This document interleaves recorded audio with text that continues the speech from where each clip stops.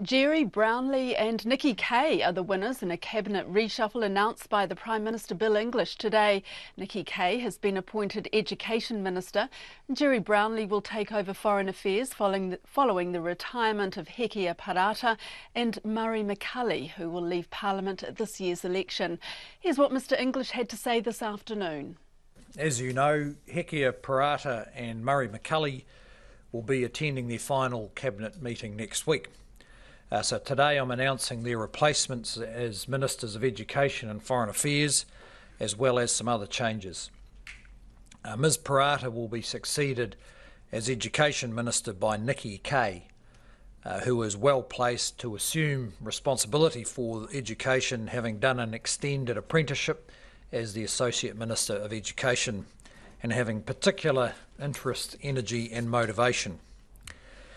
Mr McCully will be replaced by Gerry Brownlee, who is relinquishing his roles as Minister supporting Christchurch, Minister of Defence, Minister of Civil Defence and Leader of the House, so that he can take on the time-consuming responsibility for advocating on New Zealand's behalf internationally, particularly at a time of significant global instability.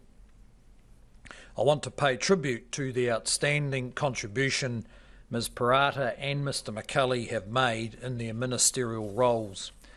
Ms Parata's relentless focus on student achievement has changed the conversation about learning in all our schools and driven sharp rises in achievement, particularly for our Māori and Pacifica students. Mr McCully has improved existing relationships and developed new relationships between New Zealand and other countries, while running a truly independent foreign policy for New Zealand. This is not an easy feat, but one he has accomplished in an increasingly complex world.